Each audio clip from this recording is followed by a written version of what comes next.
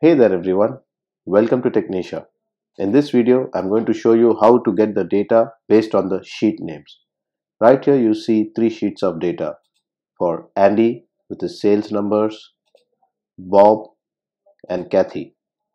And in the sales sheet, you can get the data for these employees based on the selection you do in cell C2. For example, if I choose Bob, I get Bob's data, which is picked from the Bob sheet.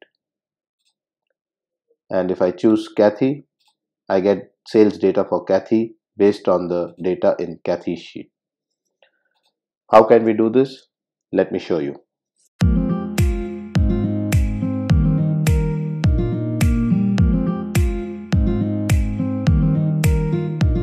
Here you have the data for three different employees in the organization.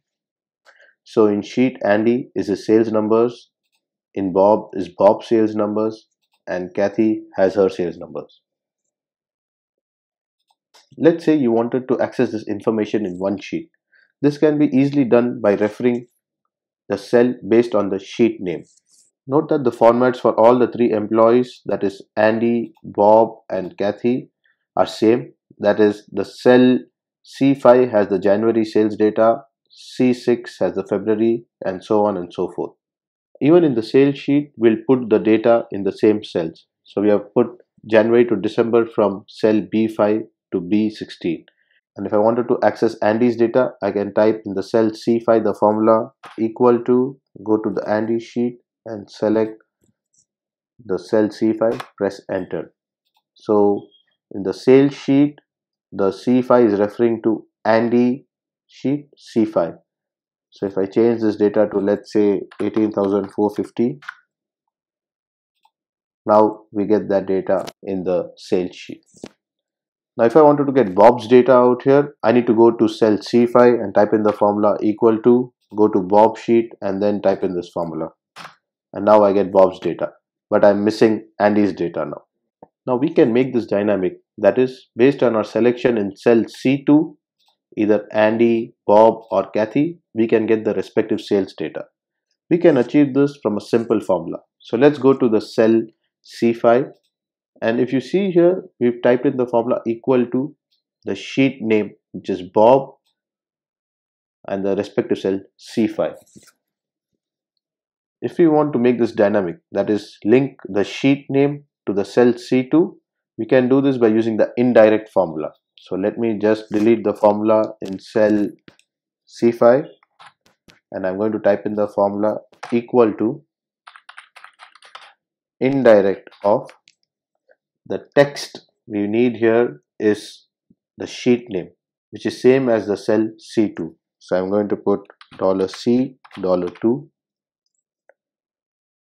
and we need to put an exclamation mark because that's how we refer to the respective sheet and the cell name.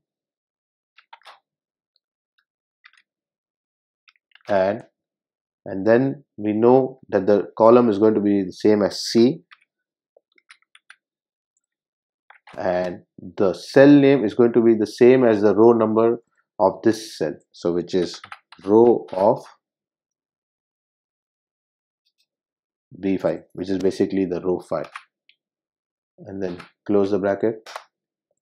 So this is now referring to Kathy's data, that is Kathy is having 26684. Let me change the C2 value to Bob, and now I'll get Bob's data. So let me just copy this formula over. Note that I have put the dollar symbol for C2 because we don't want this cell to change for the cells in the bottom. And now if I copy the formula over, I will get the data easily for Bob. And if I, let's say, change it to Andy, I get Andy's sales number, which is 18,450 for January in our main sheet. So let's say we get another employee's data. Let me just move our copy, create a copy here, and let's call this sheet Dorothy. And I'm going to change some data, make it 35,250. Let's say that should be random enough, and name this as Dorothy's sales number. I can go to my main sales sheet and then go to data, just put a validation here. Let me add a name Dorothy. Now when I select Dorothy out here, I will get Dorothy's data, which is from this sheet. This type of cell reference can be really useful when you have a same format of data, which is let's say for a different years or for a different month, and you need to access this data in one sheet easily. I hope that this tutorial was of use to you. If you liked it, please subscribe to my channel. Till next time, ciao.